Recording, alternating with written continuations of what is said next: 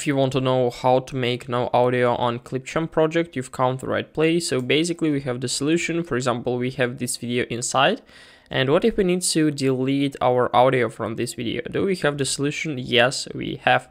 So basically, if you'll click on our video and we'll go to the right side menu right up here, go to audio, we can find the option that we can easily detach our audio. So I suggest you to click on it.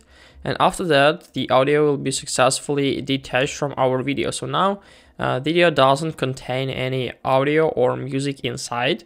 And what can we do next? We can simply select our audio on the timeline and then just increase or decrease, in our case, the volume. So if you'll click, we can go to audio and then just decrease the volume.